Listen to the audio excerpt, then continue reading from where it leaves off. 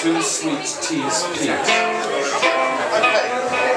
Right, on mandolin.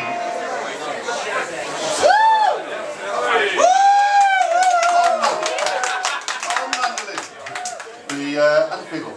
The musician's musician is Mr. Joseph. What's that next name? Al. Call me Al. Call me Al. Toma.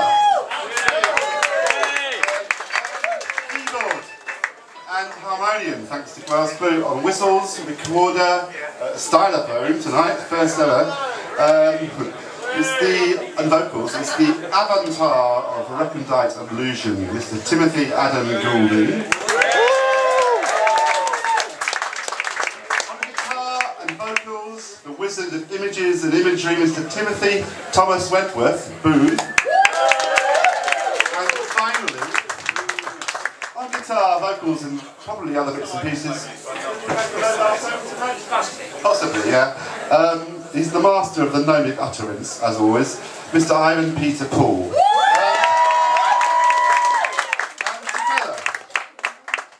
And together, they are Dr. Strangely Strange.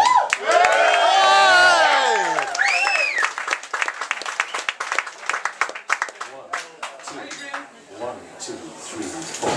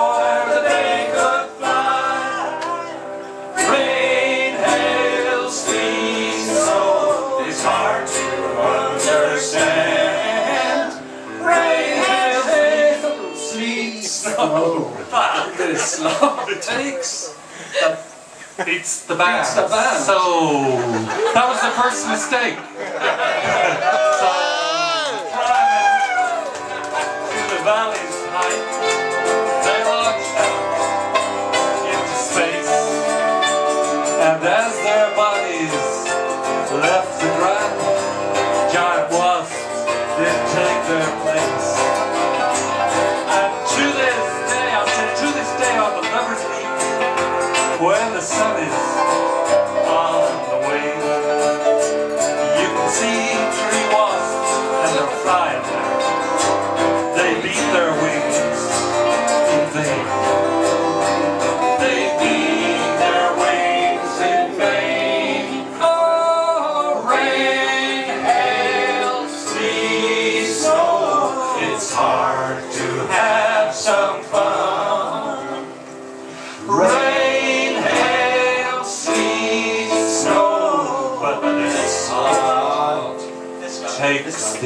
Meet Steve. Take Steve. Meet Steve. Take Steve.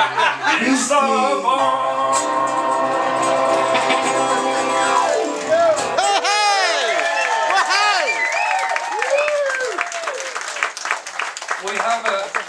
We have inserted a number of deliberate mistakes into our act tonight, also known as deliberate misstokes. And we will be giving prizes to people who can spot them all. But that was the first one. It was a good one as well. Well, one of your compatriots over here, if you're from this land, many years ago, over 100 years ago, came to Ireland and he took priestly orders. And he was really a beautiful observer of nature and life. And he should have been a painter probably, but he ended up a priest. But he actually became a wonderful poet. And he was one of the first ecologists and green merchants way before his time. And he wrote a beautiful poem called Inversneed, which I think is a stream in Scotland. And it reminded me of a river that I grew up next to in Ireland. And his name was Gerard Manley Hopkins. And these lads call me Tim Manley Goulding. It's hard to live up to. But it's a beautiful piece of poetry. And the poor man died of the damp over there, you know, and surfeit of alliteration in his poems too. Tim Hard Manley Hopkins.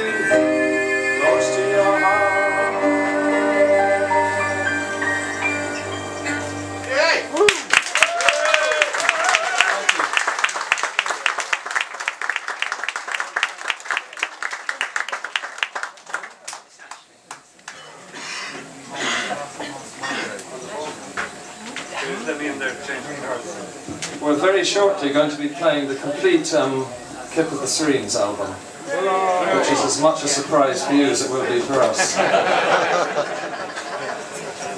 But there will be a short interval in the middle. Side one and side two. The first track.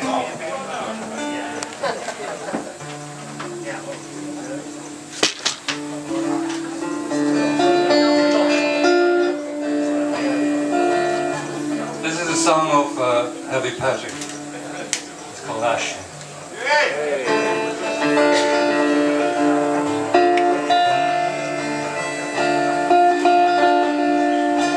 As I walk down one walking day,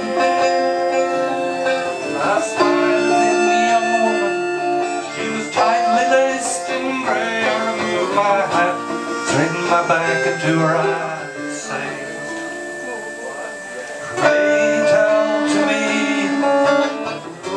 Pray tell it plainly, who exactly we are.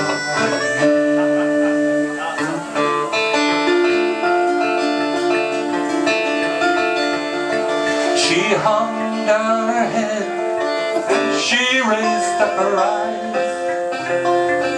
This thin young girl with the wizened arm and said to my surprise, I'm only here to pass the time until my fancy dies. Pray tell me, sir, are you the kind who would mistreat me? Or are you only coming in across the sands to greet me?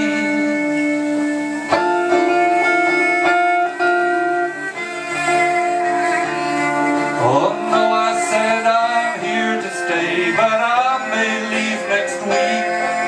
I know you are a seagull girl, I can tell it by your beak. And worse than that, there are things that I still see.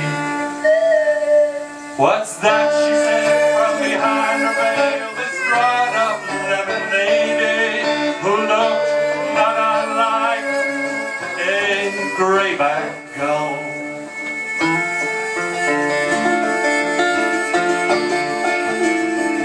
I search, said I, both night and day for those who talk my talk in some far place not too far removed, where I may gladly walk and sing my song, though my heart be mostly chalk.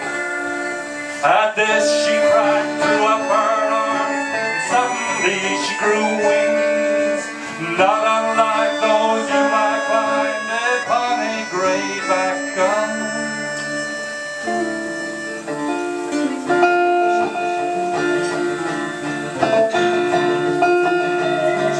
It's over now, she's far and gone, leaving me with my load.